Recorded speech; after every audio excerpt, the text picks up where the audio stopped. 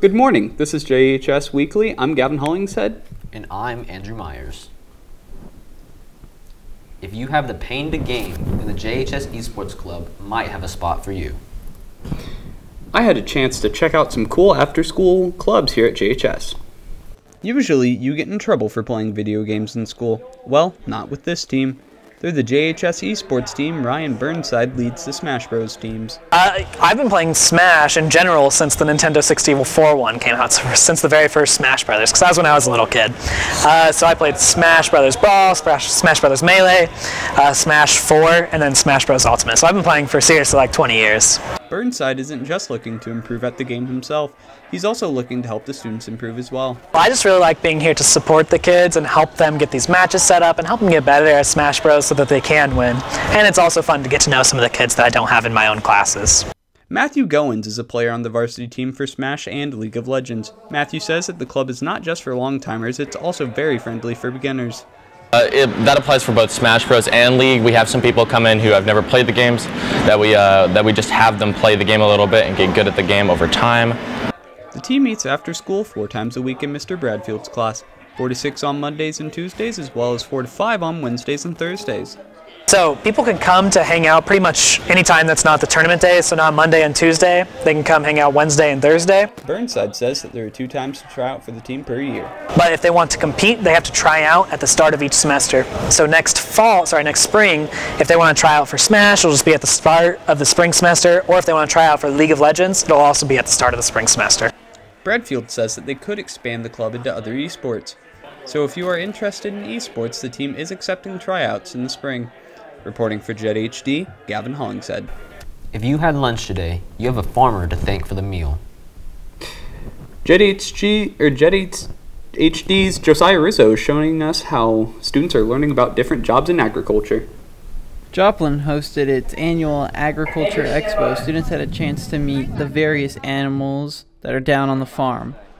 Wyatt Hensley is the vice president of the Joplin FFA, and he says students are often not aware where their food comes from. And I think it's very important that students go around, they look. I mean, if they don't know what they want to do, this could be a possible, hey, I want to do this. Be a good career exploration. I think another good takeaway from the Ag Expo is just learning more about agriculture. Agriculture is not only a big part of the economy, but just in everyday life. I mean, agriculture is basically life, and I think it's important that students know that. The Ag Expo that Joplin hosts every year is a great way for students to come and connect with the agricultural businesses, both big and small, that are in our community. Along with those businesses, college and trade schools also show up, so if the students are really invested in going into a business in agriculture, this is a great place for them to make those connections and really get started. Students were let out of class to see this event. Brandon Gerner is with Apex Welding Academy, and he says hopefully some of these students will make agriculture a career. So far it's been really cool met a lot of different kids, got to talk to a lot of different kids and kind of pick their brain about what they want to do as a career, and if they want to do something in the construction industry, we can help point them in the right direction, or if they want to do welding, then we can definitely find a way to suit their needs. This is the 8th annual Ag Expo, and plans are already underway for next year. Reporting for Jet HD, this is Josiah Rizzo. This week is homecoming week, and there are lots of activities going on. On Wednesday, October 5th at 6:30 p.m., the annual homecoming parade will take place on Main Street and will run from 3rd Street to 7th Street. Friday, October 7th is the homecoming football game at Jung Field. The crowning of homecoming king and queen will take place at 6:30 and the game will start at 7. On Saturday, October 8th, the homecoming dance will be held at JHS in the JHS cafeteria. Tickets will be on sale during lunch all this week and will be $8, or you can buy them at the door for $10. Dress for the homecoming dance is semi-formal. Please contact Miss Bagby or Mrs. Trevino if you have any questions. Several students from around the world have traveled thousands of miles to take classes in Joplin. Today, I'm introducing you to just a few of Joplin's 2022 foreign exchange students. Blending in with the crowds of Joplin High School, there are a handful of students from the other side of the globe. 3 of them are in Mr. Wolf Schorndel's digital photography class at JHS. One of them is Hirishika Dasgupta, and she's from India, and she's amazed by how different the American school system is. So many different types of electives, I think. We don't really have that. Our curriculum is more academic based, and I think the relationship that students share with their teachers, I think that's pretty cool. Fiona Dittner is a junior from Berlin, and she says Joplin is a lot different than Germany. Well, it's a small city with only one mall and not many shops, so it's a huge difference from such a big city to Berlin. Eliana Yeager, a junior from Germany as well, says the food took a bit of time to get used to. Also, Americans use lots of cheese, and some things are like the bread are not good here, but I'm also like enjoying the drive-thrus and everything, because in Germany we don't have a lot.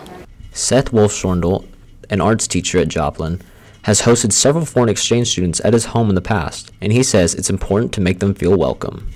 Try to be, if you know that there's an exchange student in your class, don't be afraid to talk to them. They're here to share culture. So most of them really want to like talk about their country and their culture, and they want to learn about ours. That's the whole point. But it can be awkward starting that conversation, but trust me, once you get to know them, it's really awesome.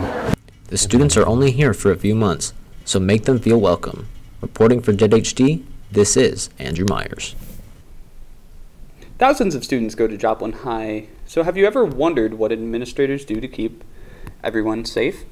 JHG's Sydney Arfin sits down and talks with one of the school's resource officers at Joplin High School, who has a very hard job.